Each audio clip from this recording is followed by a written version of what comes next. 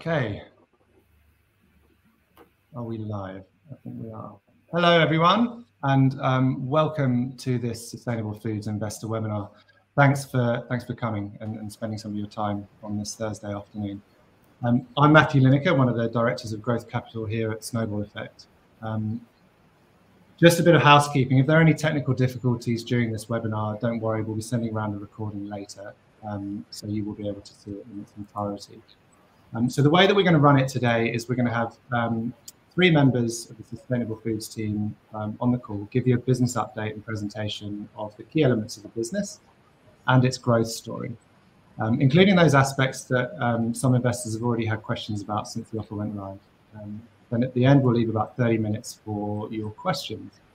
So as the webinar progresses, I'd encourage you to submit questions in the Ask a Question area at the bottom of your screen. If we're not, for any reason, able to answer any of the questions during the webinar, I'll make sure that we send answers around to you after the webinar. So without any further ado, it's my great pleasure to introduce you to the three Sustainable Foods team members on the webinar. We've got Justin Lemmens, the co-founder and CEO. We've got Kyran Rei, the other co-founder and the business development manager. And we've got Michele Lemmens over in Singapore, who's a member of the advisory board. So I'll just pass you over to them to give you a bit more of an introduction, and we can go from there. Yeah, fantastic. Thank you, Matthew, and tēnā koutou, everyone. My name's Justin Lemmens. I'm the CEO and co-founder of Sustainable Foods. A brief background on me. We've established half a dozen businesses over the last 25 years, all successfully, and primarily in the food manufacturing and FMCG space. For myself, my drive, my passion, what gets me out of bed in the morning is really about building things. And whether that's a bricks and mortar facility, whether it's a brand, a business, a recipe, a strategy, or actually a really strong team to actually deliver on our business strategy, that's what drives me. So a quick snippet on me. I'd like to cross over to Michele for an introduction, and then Kai, and then we'll carry on with the presentation. Thanks, Justin. So my name's Michele Lemmens. I'm a strategic advisor for Sustainable based out of Singapore. I have experience in sustainability, startups, strategic alliances, JVs, M&As, and most importantly, business model structuring and transformation. And I've worked across Asia, ASEAN, and Middle East African markets. To you, Kai. Thanks, Michele. Tēnā koutou, tēnā koutou, tēnā koutou katoa. Ko Taranaki te moanga, ko Pātea te awa, ko ngā raru me ngā ruahine, me te atiawa, te iwi, ko Rei toko whānau. No whanganui a tāra ahau, ko Kyran Rei toko ingoa pānui te mihi ki koutou. Tēnā koutou, tēnā koutou, tēnā koutou katoa. Hello everyone, my name's Kyran Rei. I'm a co-founder in Sustainable Foods. My background's in chefing. Some might call me a reformed chef. I have 25 years experience across the hospitality and manufacturing spaces. I am a dad to twin boys, both who have never eaten meat, a husband to a sustainable interior designer. I drive an EV, and when I'm not figuring out how to cross-link proteins, you'll probably find me on a beach doing a beach clean with my family after breakfast out, hopefully. Life's busy, so thank you very much for your time. Really appreciate the opportunity to share with you. No mai, haere mai, thank you very much, and we look forward to talking. Fantastic. Thanks, Michele. Thanks, Kai. Thanks for the comments from the audience. If we haven't got that screenshot right, please let us know. So for ourselves, we've always produced vegetarian food as part of our product range. But we're always looking at innovation and wanting to move forward. 5 years ago, we started to investigate plant-based protein. And then 3 years ago, we actually took the opportunity to invest and move forward with that. For myself, I'm really passionate about the outdoors and the environment and the way that we actually look after ourselves. I've got 4 children, and a key part is looking after what we actually have today, and indeed, ideally, contributing to, and creating a better world for tomorrow. And that's really what we're all about at Sustainable Foods. And so that provides us a good lead into what we are about to talk about. Cool. So a wee bit of a funny shot, you know, for the field. This is what a vegetable burger. Okay, do you want to put the presentation up? Ah, that would certainly help. Okay. You had one button to push, mate. Indeed. So there we go. Rookie area, everyone. Hopefully we've got a presentation up in front of you now. Cool. Yep, thank you. So I'll go back to my previous joke just to get a real laugh from the crowd then. So, you know, taking a bit of a poke at previous cuisine, what a vegetable burger used to look like, and for now what one of our plant-based protein burgers actually looks like. And then touching on very briefly some of the other fantastic products in our range: vegetables, sausages, plant-based mince, and our hero product is our hemp chicken in the shots down below. So for us at Sustainable Foods, our vision is to be a leading innovator and provider of delicious, nutritious, plant-based protein that helps better nourish ourselves and also nurture our planet. Our tasty food is NZ made using thoughtfully sourced natural ingredients. And we really believe in empowering conscious consumption choices without compromise. For us, if we talk about the need of why we have moved in this direction, there's quite a few key factors. Growth in general, so population growth. We have more than 2 billion people joining the planet in the next 30 years.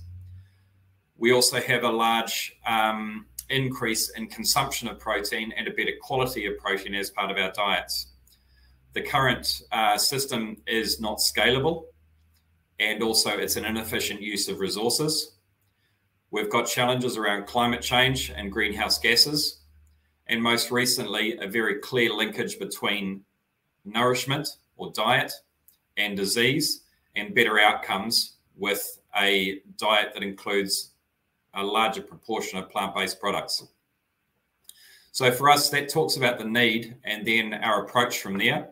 At Sustainable, at our core, we embrace the field to plate approach, which drives our choices around our ingredients, production, packaging, measurement, disclosure, and our ecosystems of partnerships.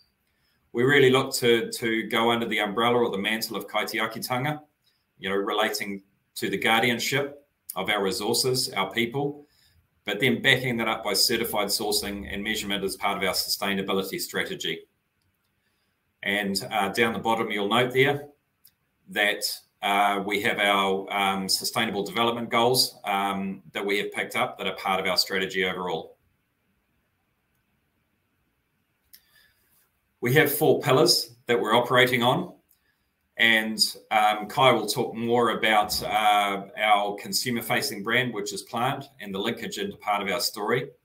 But our pillars are focused on nutrition, natural, healthy ingredients, a great tasting choice.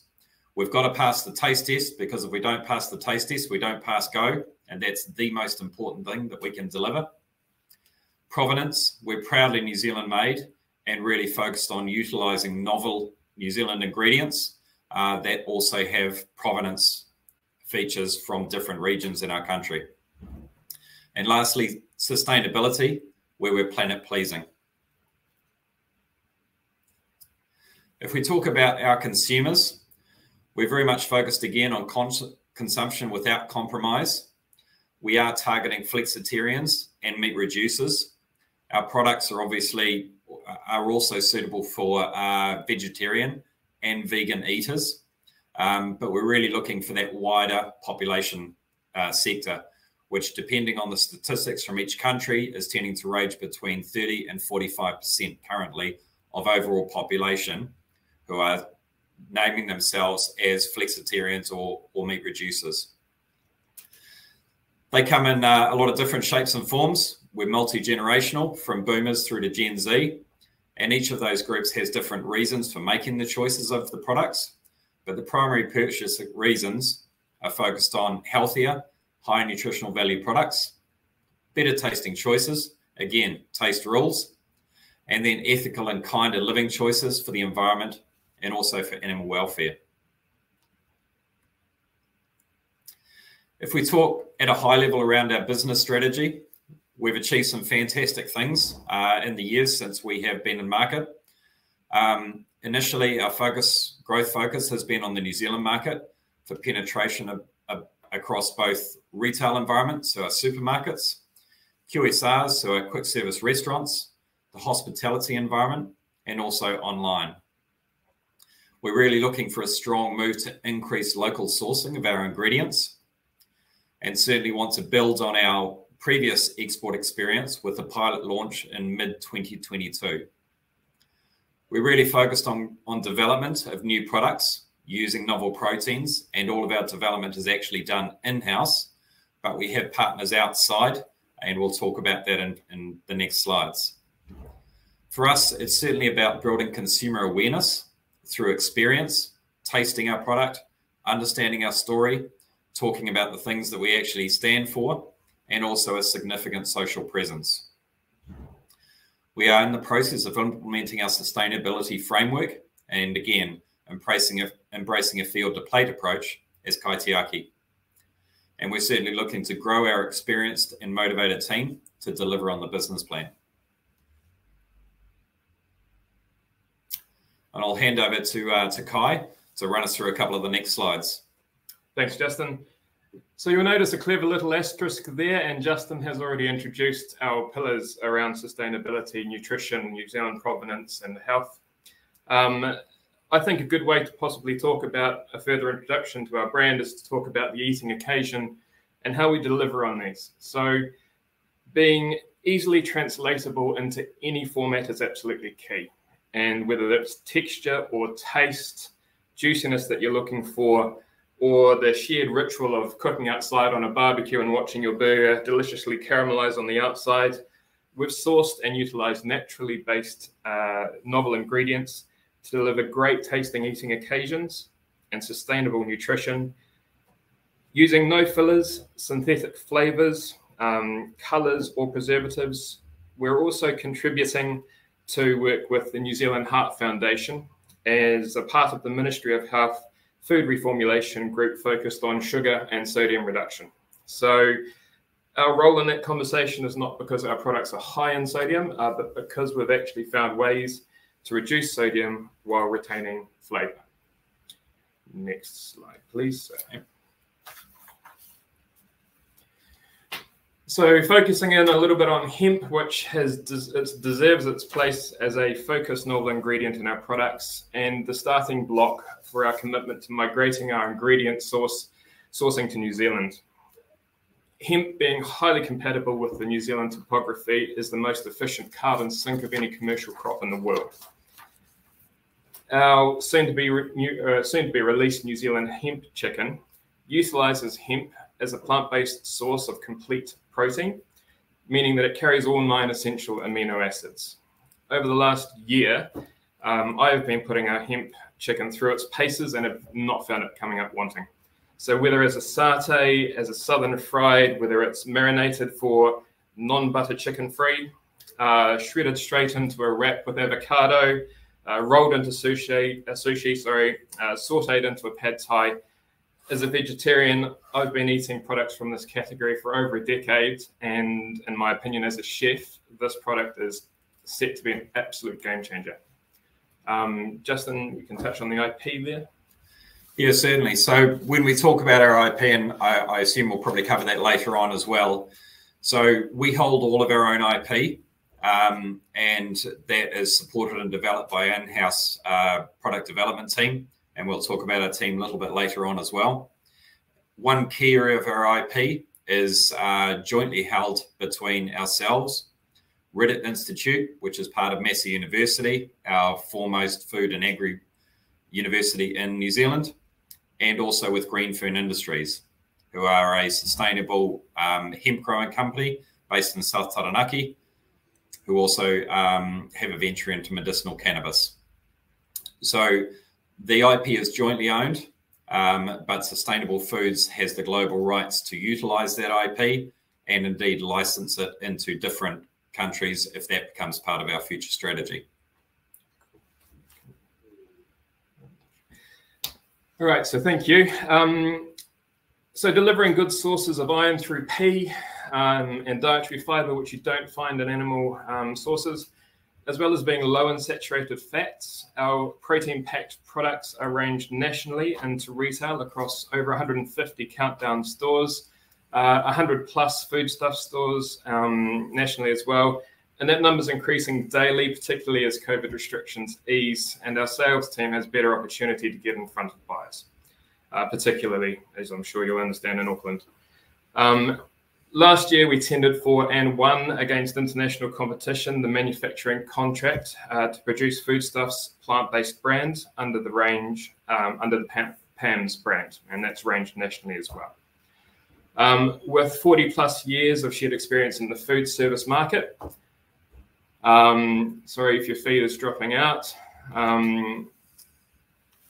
Is that okay? Yeah, so just try and speak this directly to the... Sorry. With 40 plus years of shared experience across the food service space, we have established relationships with national QSRs like Hell Pizza, Burger Wisconsin, Tank. We are the primary plant-based provider into leading hospitality group Kapura with over 35 sites, as well as our products featuring on the menus of prominent eateries from the Botanist Group and No Me's Lola Rouge, to name a couple. We also supply to restaurants and home delivery kits across both the North and the South Island. Our products are ranged and supported by the three main national distributors, being Davis Trading, Bid Food, and Service Foods. And as our hospitality industry finds its feet again, we look forward to delivering good growth and fantastic menus with them. Thank you. Very much. Thanks, Guy. So talking in some summary points around our financial results. So since taking full ownership of Sustainable Foods Limited, and we were previously in a 50-50 partnership, we've achieved 853% growth. Our growth of 266% in the May to October period, so the last 6 months, compared to the previous 6 months. Our domestic revenue channel is currently tracking at 75% retail and 25% hospitality over the last 4 months. That is skewed slightly more in favour of retail than hospitality, again, as a result of the recent lockdown and the restrictions around hospitality trading.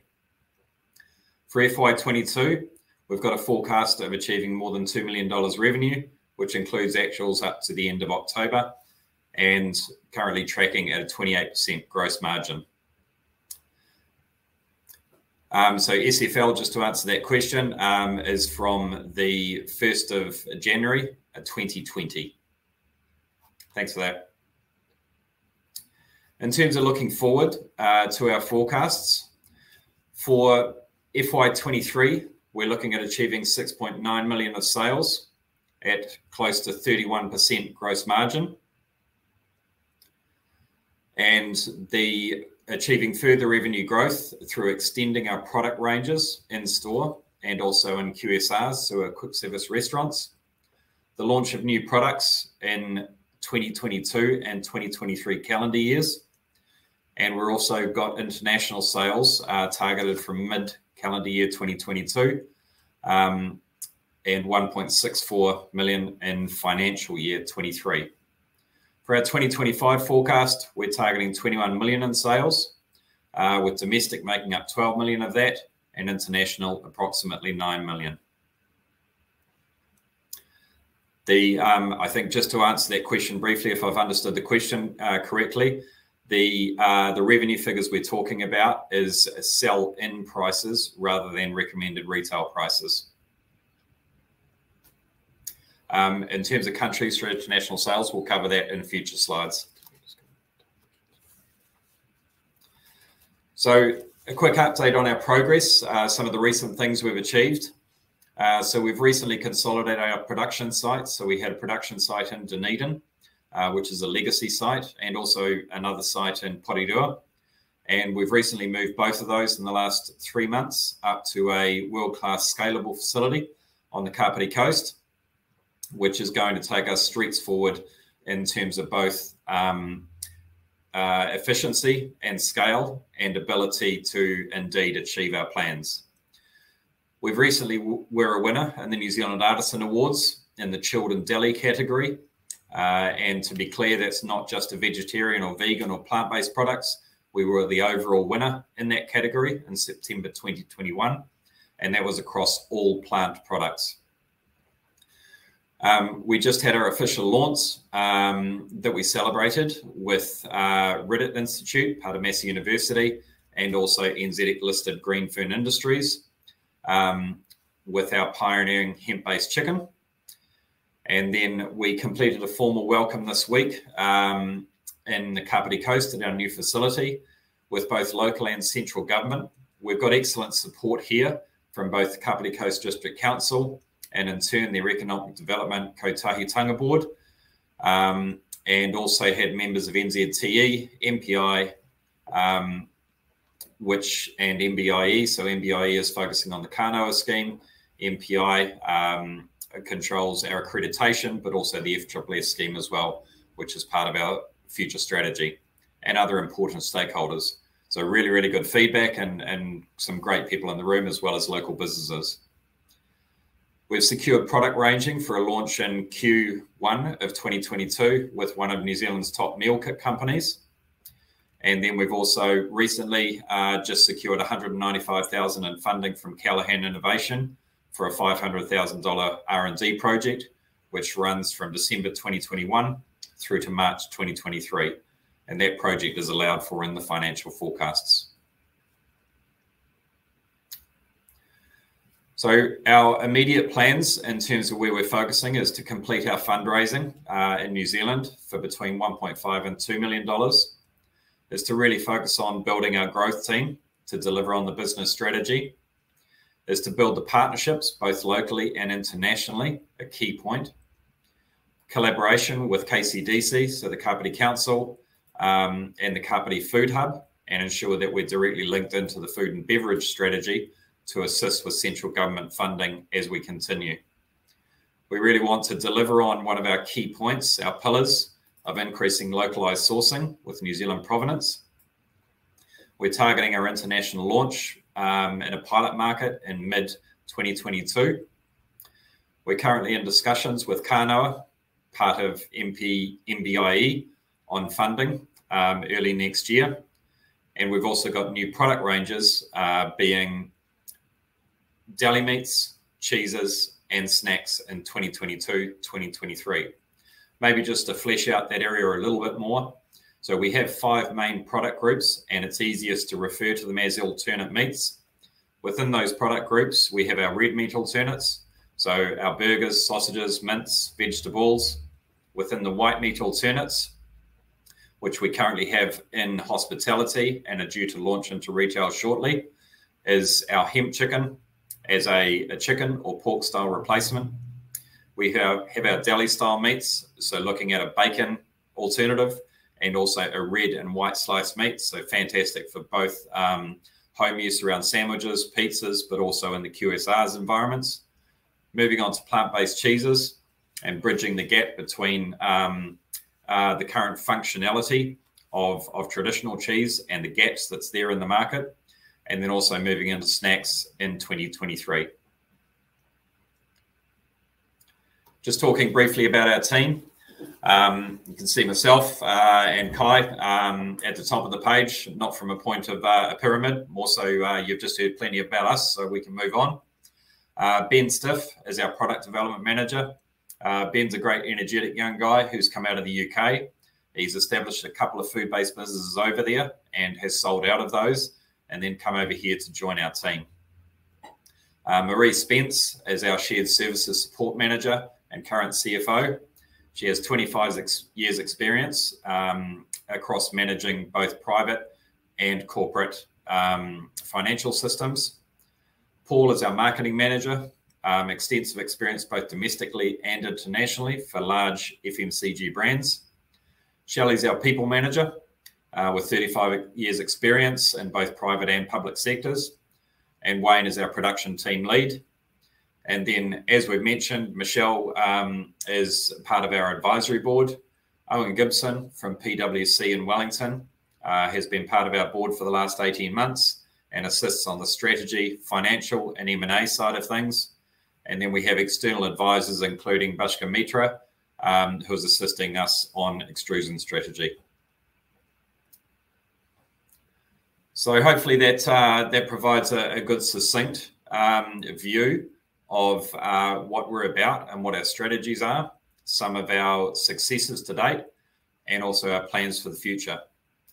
So it's probably a good point for me to stop talking, although I imagine I'll get asked back into the conversation again very shortly, and Matthew will lead our Q&A sessions from there. Yeah, thank you, Justin. Thank you, Kai. Very, very good presentation. I think that covered a lot of points. I think one of the things that I'd like to draw out from you, if possible, is a bit more detail, a bit more information around your export strategy. It's a key part of your growth strategy going forward. I feel you touched on it a little bit in the presentation, but it'd be great to get some more information, more detail around that. Yeah, absolutely. Thanks, Matthew. And Michele will lead the response on that one. Great. Look, it's difficult to cover all the things that we need to in the time that's available, but obviously international strategy is a critical part of our business growth story and really important for the future. So we started to research and shape and size the international markets around 12 months ago. And while you'll see really high growth, you'll see high customer uptake in markets in the US, EU, UK, what we wanted to see was what we saw was also increasing growth in the Asian markets. And so we decided to focus on this area for a couple of reasons. Primarily, it's still very early in the growth cycle for plant-based protein. There's a really significant growing middle class in this region, some really large population bases as well. And the customer awareness and appetites have really been influenced, whether that be even in China, Hong Kong, Singapore are definitely leading, and you're seeing startups coming through in Philippines, in Malaysia, and in Singapore as well. Most importantly is the really heavy investment that's going on both by investors in the region and plant-based, but also by governments and in the region in setting themselves up. And of course, it's got high proximity to New Zealand market. And so then within that, we started working with NZTE earlier this year on our first stage of export market opportunity and the scan. And then we moved on to work with Catapult. Some of you may be aware they're a New Zealand export consulting firm. And we worked with them to develop a market opportunity assessment. And we completed that just recently. During that profiling, we looked at Australia, China, Hong Kong, Taiwan. I'm not going to go through the full list because you can imagine there's quite a few of them. In the end, we've narrowed down Australia as the top target market for our pilot to launch next year. Singapore also came through very strongly as it has a really attractive operating environment, but we've decided to stage that to the second one and more act as a regional base for our expansion into the region. And so Australia will be our first up. We've engaged an experienced individual who's got good export building experience, and we're having them develop that strategy for Australia, shaping the channel and product and pricing. But we've also been able to draw on existing relationships, and I think this is an important part as we build those discussions across the way. So distributors and consultants and New Zealand companies have also had to grow their experience. We're continuing to work with NZTE on some reshaping for the next stages. And what we see is some of those investment profiles changing as we enter into and joining with them to do joint investment. I want to keep the rest of the strategy of what we're launching with in Australia and what price points on that a little bit under wrap, but hopefully, Matt, that gives you a bit of a flavour. Yeah, no, that's great. So sort of proximity, appetite in the market sees you sort of focus on the Oceania market to start with. So when we think about positioning of your product in those markets and even in New Zealand and up against competition, how are you distinguishing your brand, your products from others in the market? I'll keep going if you're okay with that, Justin. Yeah, absolutely. That sounds fine. Yeah. Great. So look, you've listened to Justin and Kai, and we've talked about our pillars. We've talked about nutrition and sustainability and many other things. But I think what we've got here is a really strong set of experiences around building new product taste profiles and bringing innovation and sustainability forward. So our novel ingredients like hemp are really important. Nutrition is really important to us, and of course, New Zealand made. However, it's not just about the product that we're talking about launching the same thing everywhere, and not all Asian markets are the same either.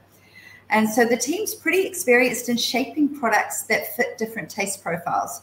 You'll notice that Kai talked about butter chicken, Thai curries, Italian meatballs, baos, dumplings. The varietal impact that we've already brought into the product and the application of that is one of those things that we feel really confident that we're not just talking about a burger on a barbecue is great, but we're talking about a lot more than that.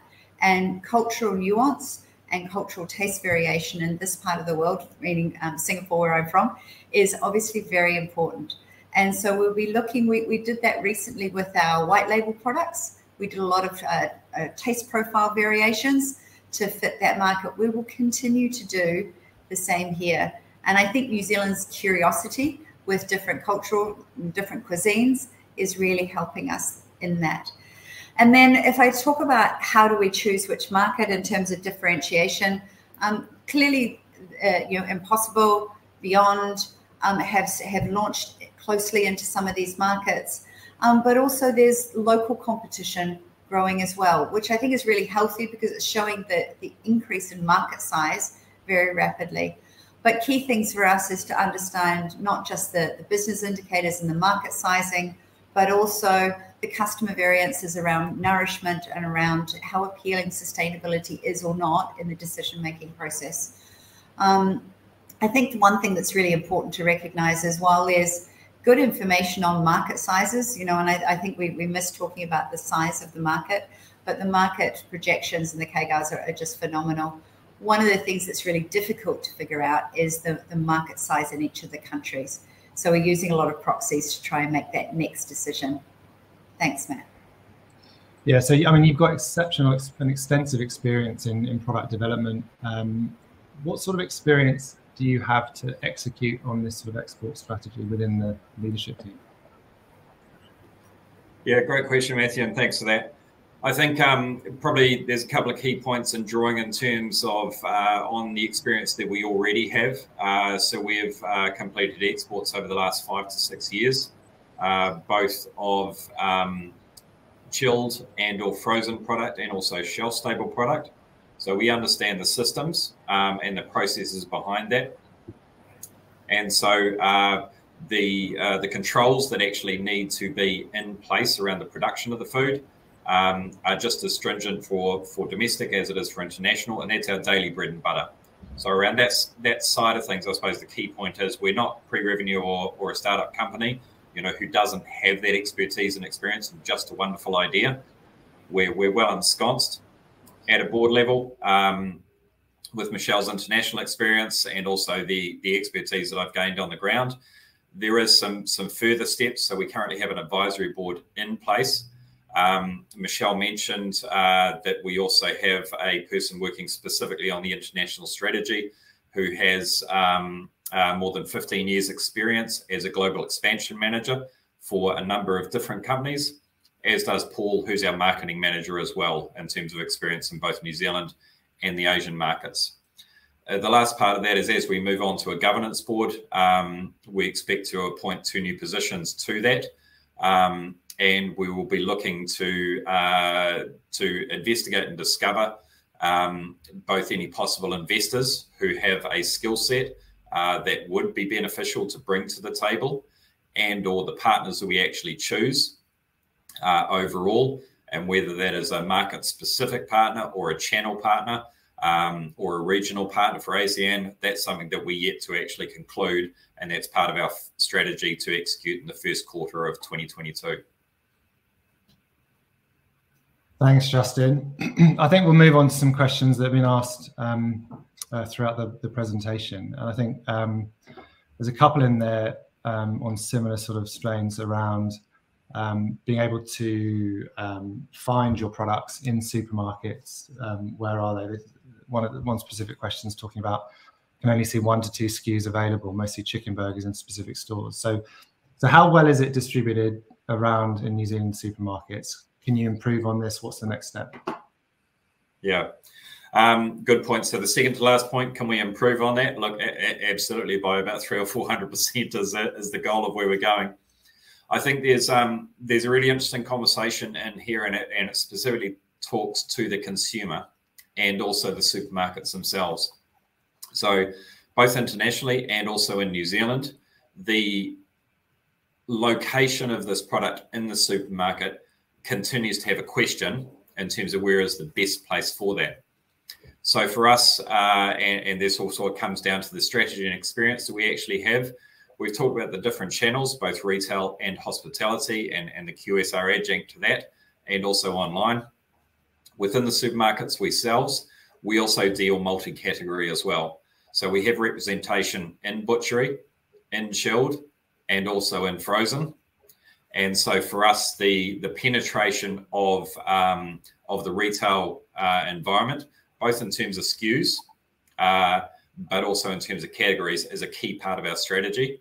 So at the moment, with Countdown, we have 4 SKUs in butchery.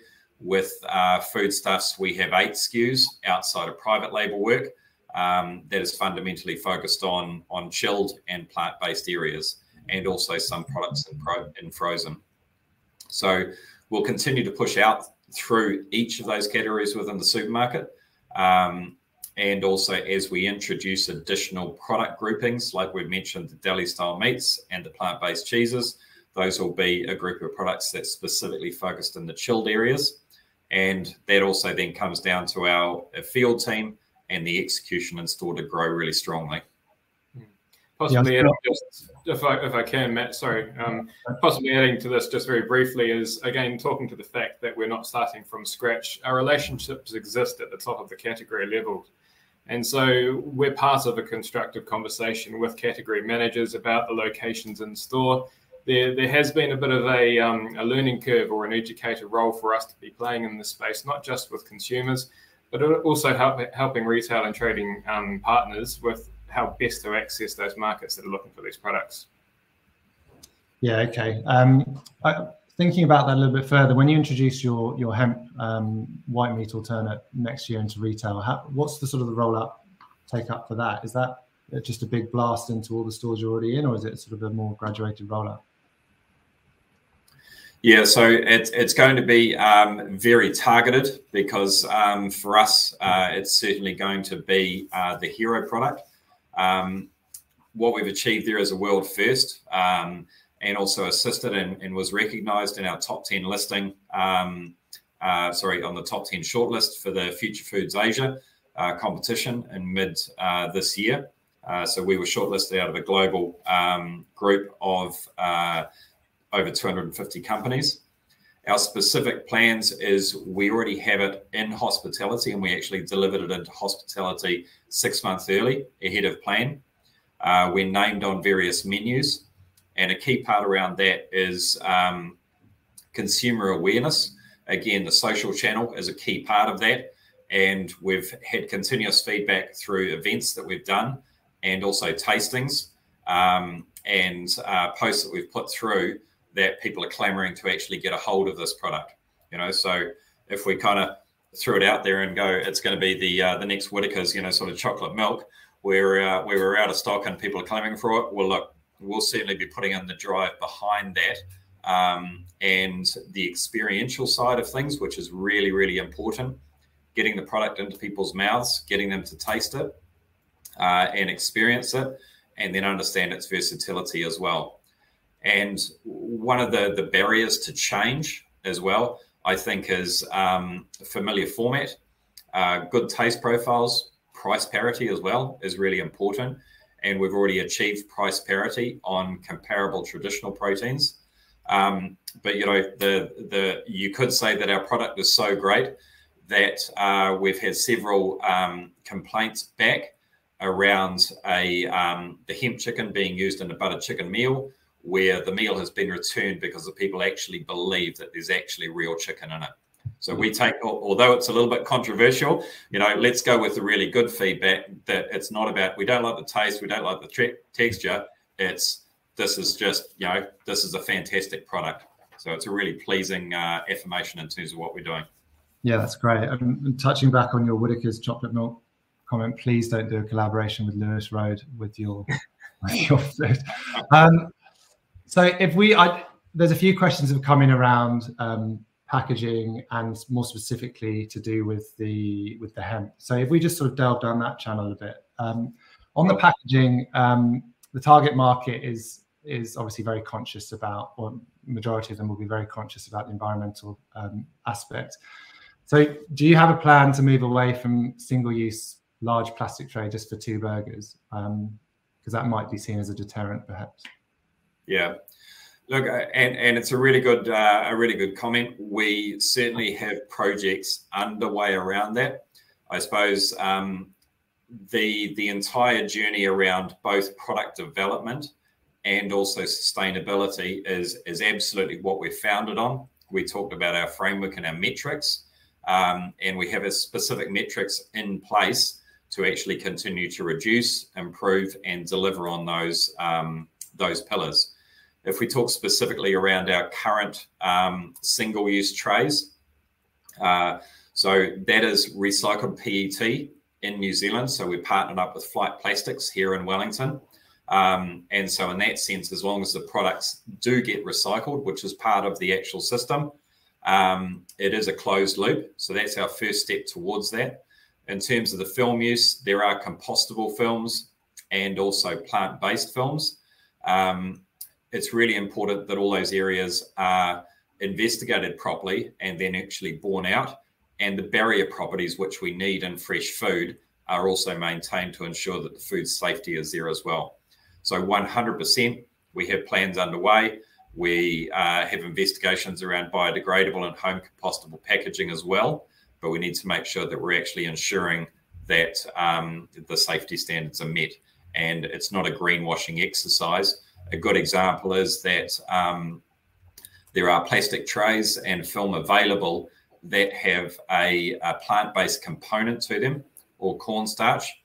But unfortunately, the total packaging material, whilst it contains great components like that, it can actually be 150 to 180% of the weight of the plastic film itself. So whilst you're getting a great marketing story, you're not actually doing anything for sustainability and waste and carbon footprinting. Yeah, okay. So if we, from the outside of the packaging to the inside of the product, if we think about hemp, can we just touch on, just someone's asked a question around the IP again, just wondering if we can touch back on that. There's no patents involved, it's all trade secrets. Yeah, maybe perhaps you can elaborate a little bit. Yeah, fantastic. I think you've nailed the head on the answer with the question there, Matthew, but certainly to elaborate.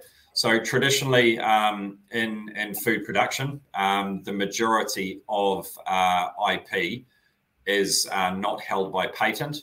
It is held by trade secret. And so whilst we obviously have IP in place, our approach to that is to protect it by trade secret across the board. And that comes from a combination of formulation and some specific low processing impact procedures that we've developed, and then also processed through to finished product. So yeah, summing up, the IP, we held it ourselves. We treat that through trade secret rather than patent protection. I mean, how far ahead of the market are you? Is it easy for someone to jump in and sort of replicate, tweak recipes, et cetera, et cetera? Yeah. I think one of the most commonly said things around here, Matt, is if it was easy, everyone would be doing it. Yeah. But certainly not. There's been approximately 3 years worth of research and development alongside the Reddit Institute, Greenfern Industries, and ourselves into developing specifically the hemp-based chicken product. It is extremely finely balanced, and the approach that we've taken is not to just throw any old thing in there, for lack of a better term, but we've sourced the leading ingredients to use in these products. where it's all naturally based, and access to those other substrates and ingredients are not readily available at all. So there's a lot of research and sourcing work that's gone into these development work as well. Yeah, absolutely. Let me just add to that, and I think there's different groups in the market, you know, and it probably addresses some of those questions. There's different groups of products in the market. There's more the commodity part, the commodity replacement. Then there's the getting up to a premium replacement product, and then there's that super premium, which is where the international guys are still continuing to play. We're definitely not at that. We're in that middle group. And that's where we plan to play. And that's where that differentiation and nutrition and value add is really important. And so I think it's easier to enter at the bottom end of the market. And there are products in that region to come up with something that it really is seen as an alternate swap out, quality for quality. That part with not just the time, but the investment that's also gone in and working with different. If we just thanks, Michelle, that's great. So it sort of leads me into the next question, which is around your plans to increase local sourcing of ingredients. So how is there a cost impact with that? How does that fare versus what you're doing now, the status quo? Yeah, good question, Matt, and quite happy to answer that one. I think one of the fantastic things about New Zealand, you know, is obviously as a food producer, we have an excellent reputation internationally, and both in terms of quality and food safety, food security. We've got a great country that is quite long, and so we've got different growing climates within that. We've got a really engaged growing community as well, with both agri and farming partners that we have. They're very keen to move forward with new crops, novel crops, and also crops that we can actually specifically locate to you know, individual fields or areas, you know, drawing in the provenance factor. The key point in de-risking for each of those growers is ensuring that they actually have an end use for the crop that they actually grow. And for us, we're quite clear around what crops we believe we will be developing in the future, and also the volumes aligned to our business strategy. So it puts us in a great position. Coming back to what we have achieved so far, with the focus on the hemp chicken, we've taken that as a product to be ingredients less than 50% New Zealand sourced to more than 70%. And we expect to keep on growing that, heading through to 80 and possibly even 90%. The other key part of that is, you know, will it cost us to change to New Zealand grown ingredients and also sustainably grown ingredients? Look, absolutely, that's the reality that will be there. But the backup to that is within the forecast model is we have allowed for efficiencies around scale and production. And so we expect that our margins are maintained reasonably steadily throughout the forecast period through to 2025. And the increased costs in supply chain are balanced out by efficiencies that we'll be gaining through manufacturing.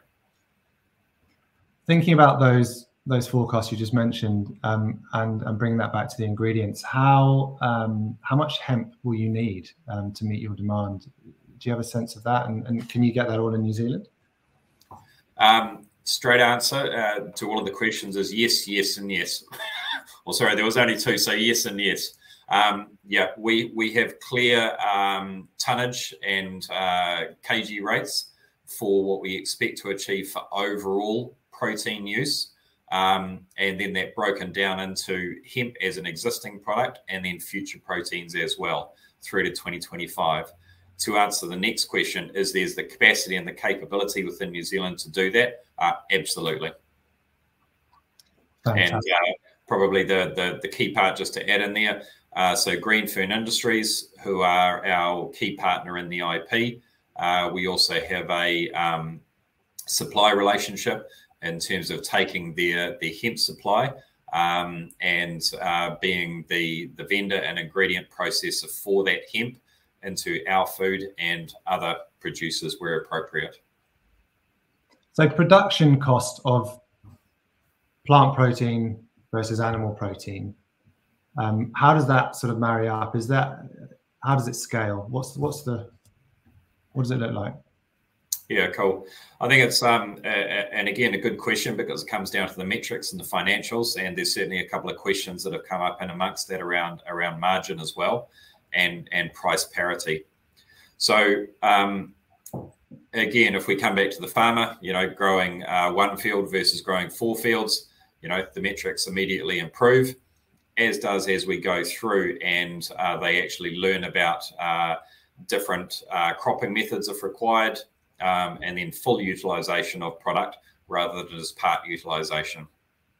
And then as we sort of build on that throughout the processing side of things, we get into a situation where, with the scale, obviously the factory, the investment in the bricks and mortar, we have extensive capability in the new facility to scale, and we can then therefore leverage the margins that we execute on by extending production run times and also production days. Bright shiny stainless steel likes to run 24 hours a day, whereas cows and other bits and pieces don't necessarily like to, even though they're growing all that time. And so we've got space to actually complete and execute on that. In terms of future capital to actually improve efficiency, I expect we'll come back and talk around funding, but we've got a current allowance in the capital plan for the equipment that we need to execute, and we've also got an allocation in both 2024 and 2025 for further capital spend, which is unallocated to specific equipment use at this stage. Yeah, so I mean that facility you've got that you mentioned there and the space you've got there, are there any other revenue opportunities outside your core line that you think you can utilize that space for? I mean, you're talking about white labeling already. Is there anything else you've got in line? Yeah, there certainly is. So white labeling be a key part of that. I think one of the things that we're all particularly proud of in New Zealand, that we are innovative and we're good. We also have fantastic access to natural resources. We have had approaches from people within New Zealand and also outside of New Zealand. The approaches from people within New Zealand are fundamentally aligned to startups who have a great idea. The key point in terms of us aligning with them would be to ensure that it's not a directly competing product. That being said, we're really focused on actually growing the category as a whole as well. So there's a number of ways that we can actually succeed. In terms of international parties, we have been approached by parties both within Asia and in Europe to actually look at the options of processing out of our facility and supplying countries within the region. So I think there's definitely opportunities, and we're very much aligned to collaboration.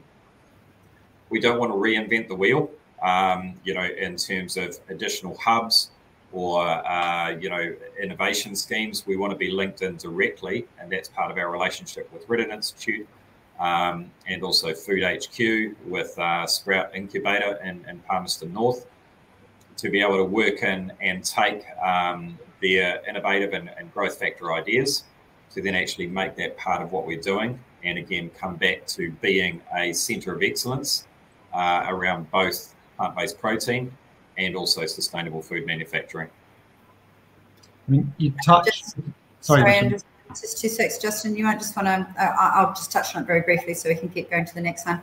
And that extends both in terms of what Kai and Justin have talked about in terms of growing relationships and investing in New Zealand to grow the capability in New Zealand. So while we'll harness the hubs, actually growing the presence of the category, but also working with local council. So we've done quite a lot of work over the last while with the Kapiti Business Council. And Justin, you just might want to touch a bit more on that. On the work we're doing with the council and Kanoa. Yeah, absolutely. So with gaining any central government funding, and this is a key part around that, it needs to be directly linked into the local council and also their economic strategy. And in turn, the next spin-off of that is the food and beverage strategy. So we're currently working with them on a business case that will go wider afield up through the Horowhenua, probably Lower North Island, focused on regenerative farming and then also supply into here. But there is also a larger vision for the Kapiti Food Hub, which is separately resourced and separately staffed, but fits into the overall picture where we expect to have retail shop fronts, an innovation, research and development centre. And part of that will also then in turn bring around the experience side of things, where it adds to that centre of excellence around plant-based protein, but continues to actually build the brand and the pillars as well. Growing the category, as you say, is fantastic. That brings competition. So can you touch a bit on your competitors? Who are the main ones? Who are the key ones? What differentiates you? How can you survive against, giants like Nestle? Yeah, certainly. Great question, Matt. So I can probably speak to the domestic side of the market and probably revisiting collaboration within this space. It's been a real privilege to be working in this plant-based space. And one of the key reasons for that is the nature of the collaboration that exists within it, because invariably when you scratch the surface of the operators in this space, you find alignment, and whether that's a ethical or an ecological or a nutritional alignment, every single person in this space has one of those drivers. And so you get talking and then you find out that actually they want you to succeed because you're helping them achieve their end goal. So an example of that would be the work that we've done with Meccano Foods in Christchurch. Listed in the Forbes Young Entrepreneurial Group. They are producing plant-based meals. They are on the shelves, not very far from our products. However, they are using our products within their own. And so as such, they get access to a high quality product produced by us without having to necessarily outlay the capex to make it themselves.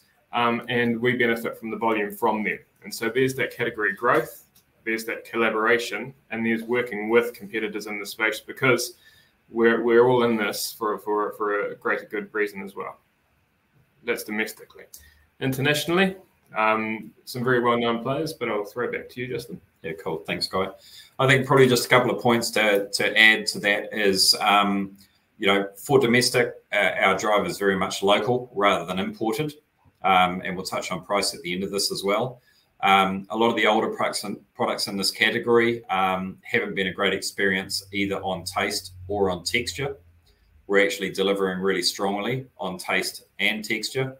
But a key part in terms of standing out amongst the crowd is what our brand stands for, and coming back to the pillars of nutrition, sustainability, and New Zealand provenance. A big part of that for us is actually engaging with our consumers and our community to ensure that we actually develop that loyal brand following.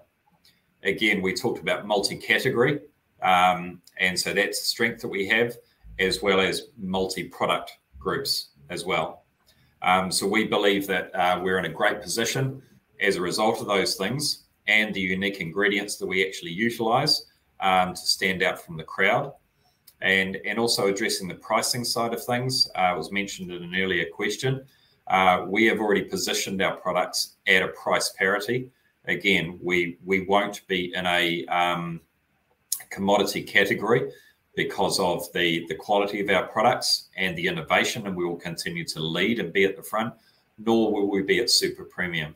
So we know that shift is coming, and we've already executed on that in terms of price parity, and the forecasts actually include that. Internationally, I think the real key point is obviously everybody wants to go out, and succeed on the world stage with great furor and, be the best brand that's ever been. I think we have a little bit of seasoning and experience behind us as well. We have had a lot of approaches over the last 18 months, and we have put those aside because we want to ensure that when we actually do go to market, we have selected our market well, we've selected our channel well, and then also selected our products accurately and tailored those to local markets.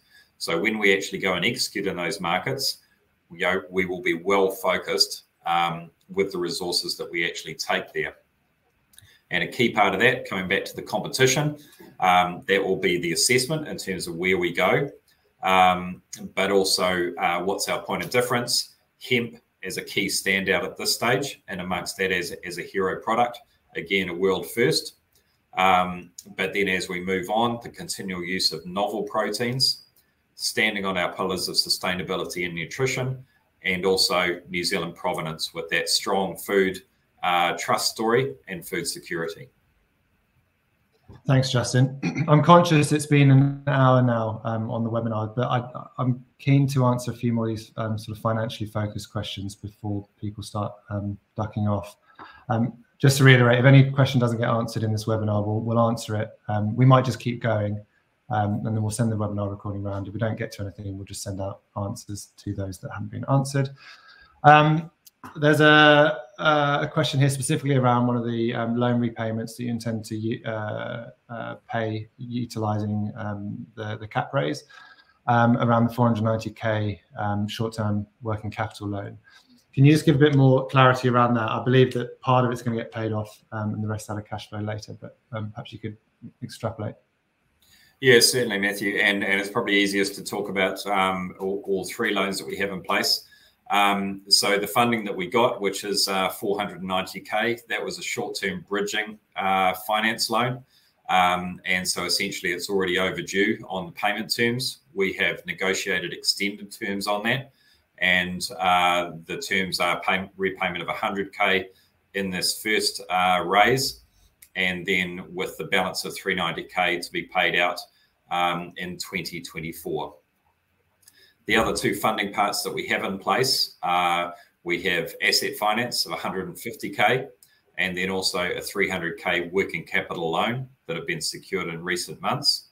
And the intention with those two loans is they'll be rolled together into one facility in mid-2022, and they will be secured through a traditional lender, one of the primary banks. We've also got investigations underway around alternate financing around that as well. Thanks, Justin. There's questions here around net margins. So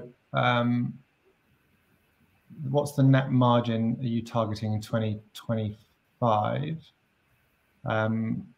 That I can answer that. It's 11%. Yeah, I was going to say 11 to 12%. Yeah. Yeah. Now let's have a quick look. Sticking on the financial theme. Revenue splits between sort of your white label and your own brand. They'd like to truly evaluate the strength of the plant brand. So, how much does it each take up?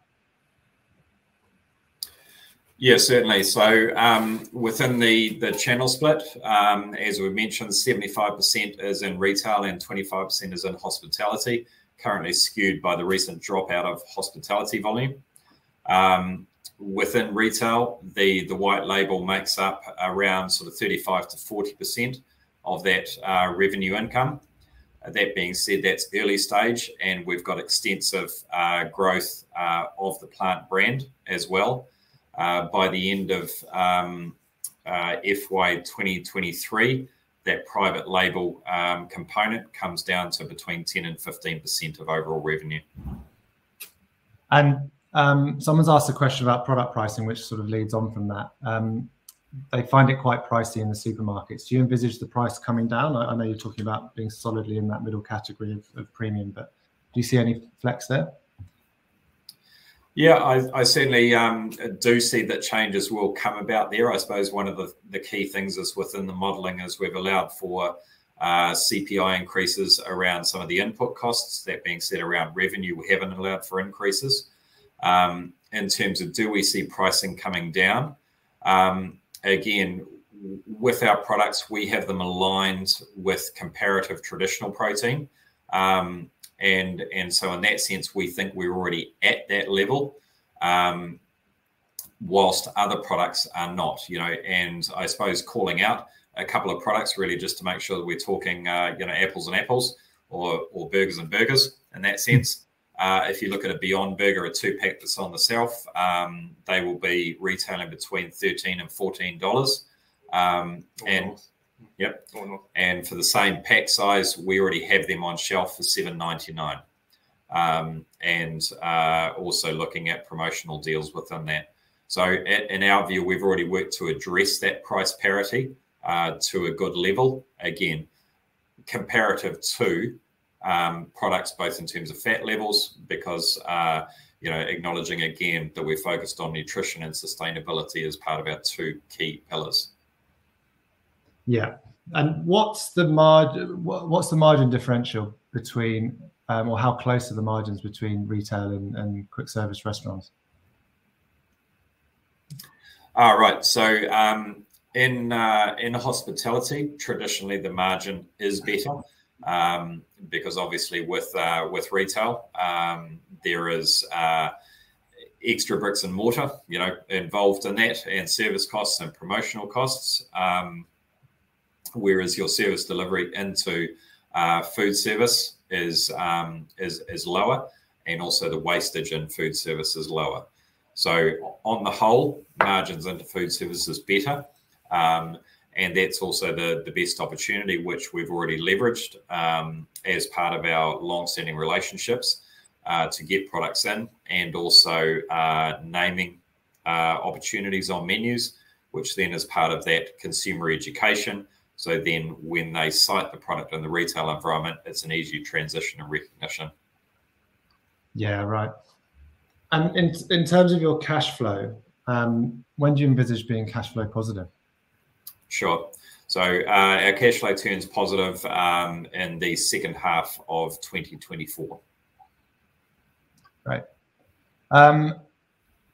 Manufacturing wise, and your forecasting, what sort of capex is required? The questions come in: Can new manufacturing cope with FY25 demand, or is more capex required?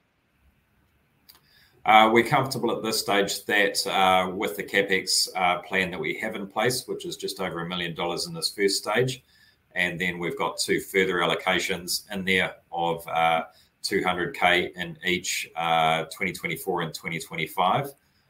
So we're comfortable at this stage with what we know and what we've planned around, that we do have sufficient allowance in there.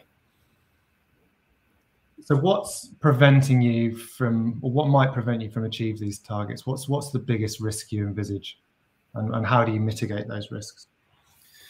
Yeah, sure. Great questions. Michelle, do you want to come to that?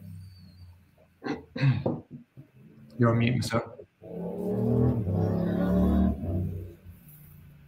You're on mute still.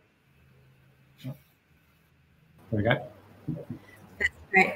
Sorry, Matt. Yeah, come off. And so you're talking about the greatest risks to achieving it? Right, yeah. Yeah? Great. And so, look, I think there's a couple for us. We've touched on some of the various things, but obviously delays to the capital raise is probably the biggest one that we're facing at the moment. We've got a lot of plans, whether that be around development, scaling, which needs some injections of funding.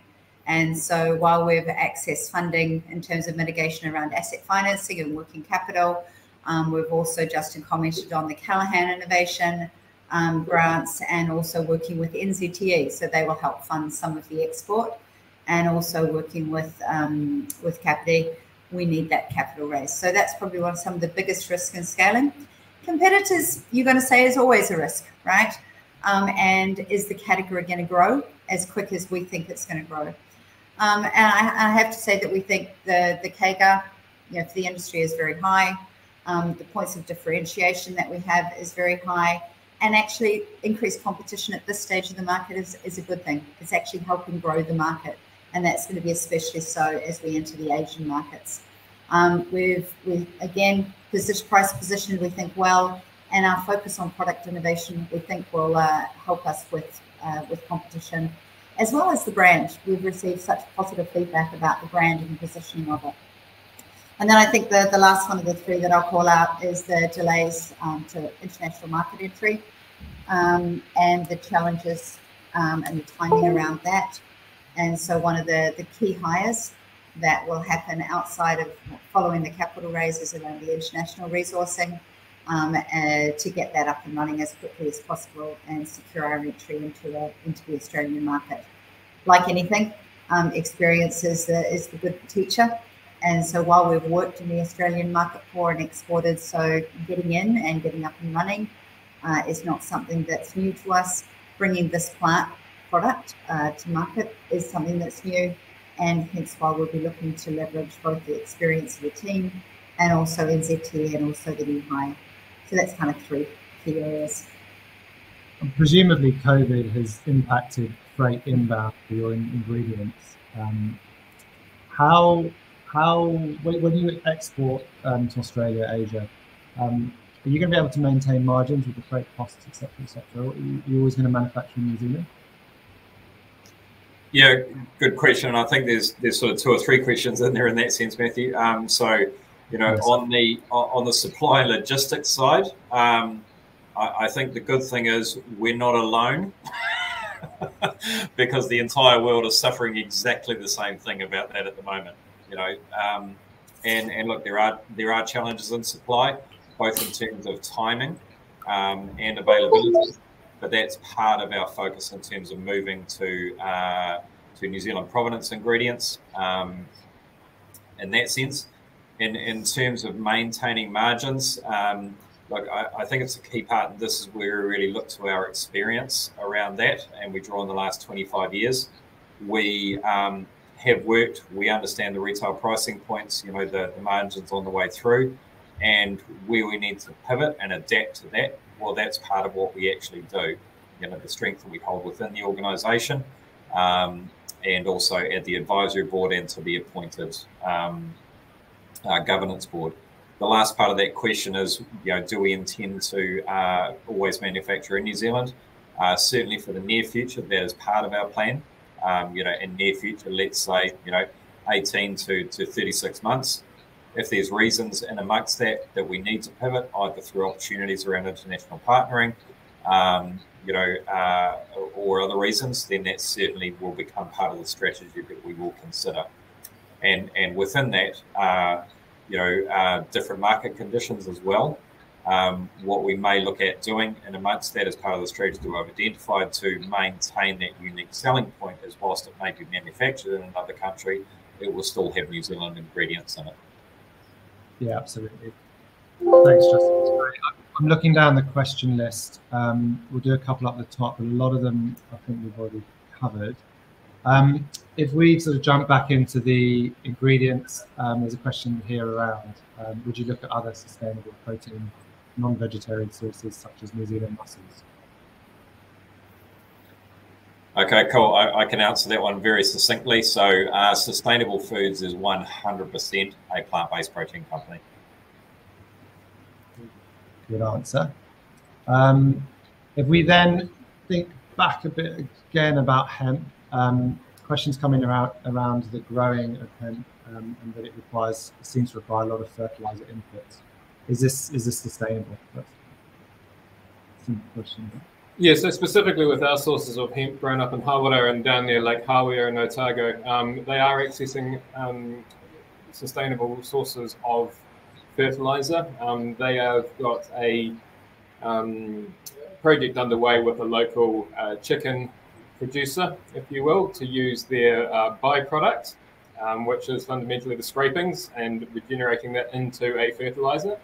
So the hemp supply into our products is actually New Zealand's first certified carbon zero hemp grower. And so, yes, in regards to requirements and inputs for the sourcing of that ingredient, add to that the fact that it's being processed by a private hydroelectricity plant, and you've got some pretty serious credentials. That's great. Let's just have a look at some questions. We've done, so the hemp one. Talked about the price come down in the supermarket. Pilot. Products to appeal to other cultures we've done. Storage temperature for most of the finished products. They're asking freeze or refrigerate or room temp. Yeah, cool. And it definitely depends on product group as well. So some key points within that is that the product is produced and frozen and stored frozen. For the hospitality environment, it is distributed and received frozen, and then usually stored, in each individual outlet frozen as well prior to use. With the retail side of things, again, produced, stored frozen, distributed frozen, and it's also distributed chilled. So there is a process that's utilised, standard industry practice, that is freeze thaw. We're at the point of controlled thawing, and it will be provided with a fresh chilled use by date, and sold in a chilled environment. So in the retail environment, it can be sold either frozen or chilled, depending on the outlet and the country as well, focusing obviously on shelf life and sell-through rates as well. The other product groups that we talked about in terms of deli-style meats, cheeses, and also snack products.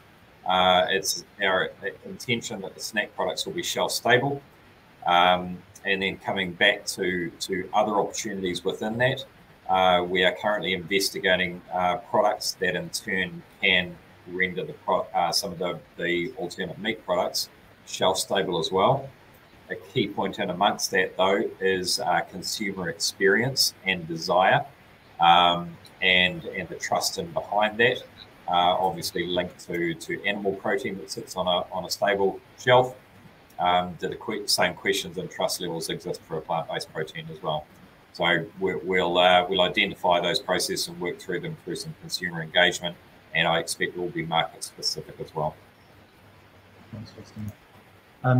Talking about market specific, is your branding packaging going to change for overseas markets? Because the question is, the current packaging doesn't leverage the strong New Zealand brand, it's very traction worldwide. Just repeat the last part of that question. Sorry, Matthew, it just went faint. The comment is that the current packaging doesn't leverage the strong New Zealand brand. It's gaining traction worldwide. So are you going to change or adapt your packaging to the overseas market? Yeah. So I think that's a great point. The primary brand itself and the pillars remain. In terms of taking that product forward, then yes, that will be part of our consideration. Right. Just looking at a few of these questions, I think we've touched on most of them now. We've covered most of them. One here specifically around the process side of the food. You mentioned it's not ultra processed, as this is an issue for many and trying to reduce processed foods. How do you gain the needed comfort on that while staying tasty? Yeah, and I think it's a good question. I suppose the key point and amongst that is not giving too much away, but also being honest about the way that we actually answer that as well. So we are innovating, we have been innovating, and we're going to continue to innovate. And so I expect what we're doing now, will certainly include some different factors as we go forward. Is there a percentage of ingredients that may have an additional level of processing in them? Certainly. I think the approach that we take, though, is that we're about doing more good rather than less bad. And so if a product is fundamentally 90% better for you than other forms of consumption, then we're focusing on that 90% better rather than the 10% that may not be there as an excuse to not change behaviour. But it's a really relevant point and part of what we'll continue to do as part of our innovation and development. Possibly sorry, Michelle, you go. Okay, I'll go. Possibly feeding into that, what we can achieve today with naturally based food technology is streets ahead of what we could even do 5 years ago. And so what was traditionally achieved using sorbates and sulfites and synthetics, we're doing with cool ferments, we're doing with yeasts. And so, look, I'll throw a challenging question back to a question. If anyone's eaten a animal-based sausage, and worried about what's in a plant-based one, they shouldn't be. So the degree of processed ingredients that is widely used in most commonly consumed foods do not exist in our products. And yes, there's that educator role to play there. But along those lines, there are new ways of looking at food. So as a chef, a sausage needed to pass the taste to it, or it needed to snap, it needed to retain juiciness. And so we went to the ends of the world and we found a sausage casing that is based on seaweed. So there you go, you've got fantastic naturally based food technology made from seaweed versus the intestine of the pig. Just throwing that out there. And given you've got the floor, Kyran, there was a really great question about the poor quality of cheese out there. And this leads right up your alley of product innovation as well. And are we, how are we looking to develop that? If you wanted to quickly touch on. Yeah, look, I think one of the primary drivers for developing all of our products has been my eating experiences, if you will. Not the sole drivers, but certainly I felt that we could and can and are doing something better than was available in the market, and the fact that we can do it within New Zealand. So whatever we make, going back to a sausage, it can't be an indeterminate tube of generic texture and indiscernible flavor. We need texture, we need definable flavors. We need that sausage to stand up to your charcoal barbecue so you don't feel like the poor cousin around the barbecue while your meat-eating friends are looking at you saying, why would you?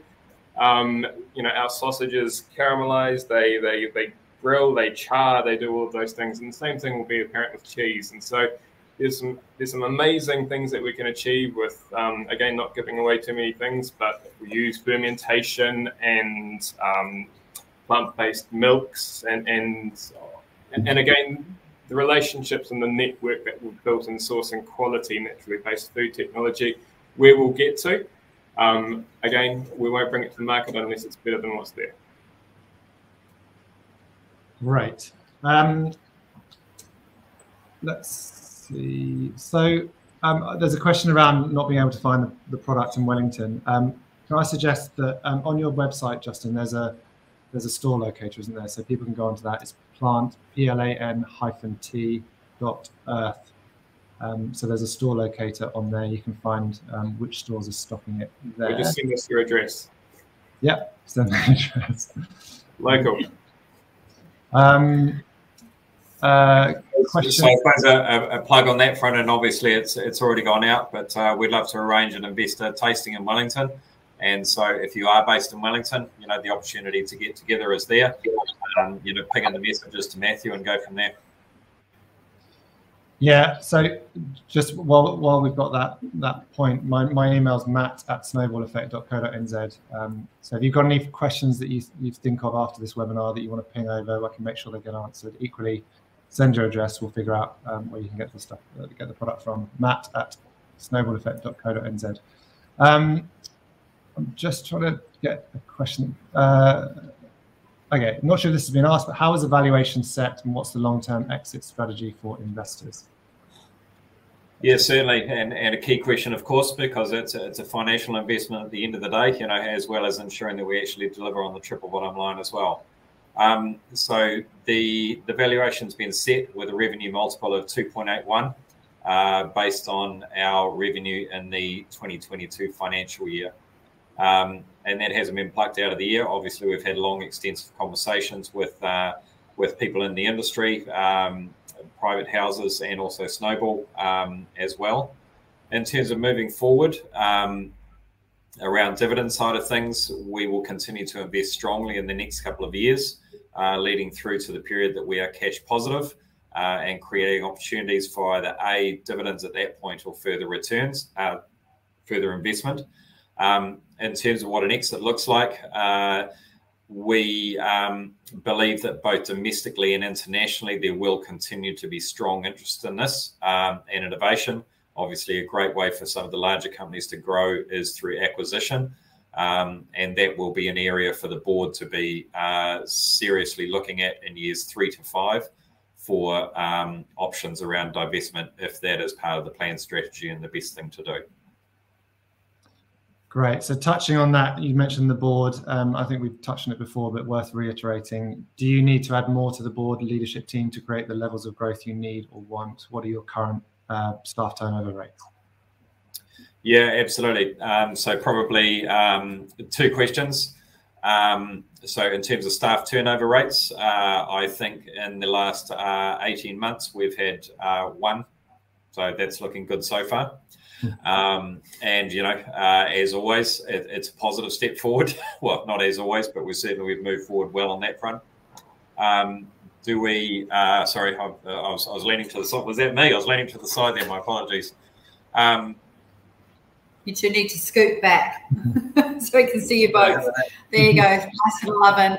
Love it. In terms of leadership and management team, as Michelle referred to before, one of the first appointments is an international manager. Then we have additional positions targeted of international support, and then supply chain.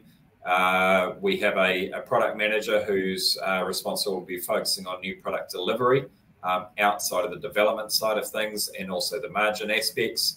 A new CFO coming on board, so we have a full table and timeline planned around building that team. From the board side of things, we have allowance for either a 4 or 5 person board. The board for the first 18 months will comprise of myself and Michelle, and Kai will come in after that term.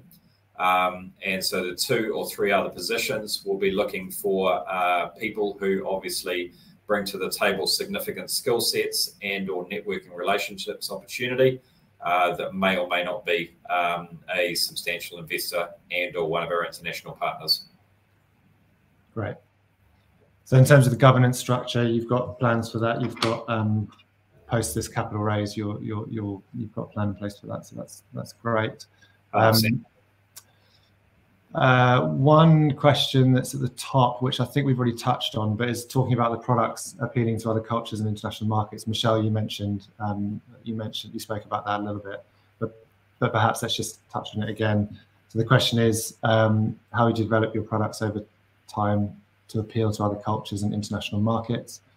Burgers, sausages, and mints are somewhat Eurocentric, in my humble opinion. Do you have plans to make these appeal to other cultures? So you spoke about, you know, butter chicken and Thai.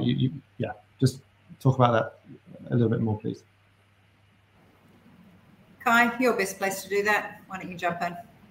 No problem. So I'd argue that mince sort of lends itself to a number of different cuisines. I know certainly from a home perspective that nachos features regularly on my slightly lethargic Friday night menu. But we work with a number of other manufacturers around New Zealand as well, and that fits for a number of different formats, including there's a dumpling manufacturer in Wellington who's looking to use our chicken within that. And so if I was to describe our mince or our chicken as something, it's a blank canvas ready for people to put their mark on. Chicken is the most commonly consumed protein in the world. It has all sorts of different uses. Like I've said, my background's in chefing, and I have thrown everything at our hemp chicken.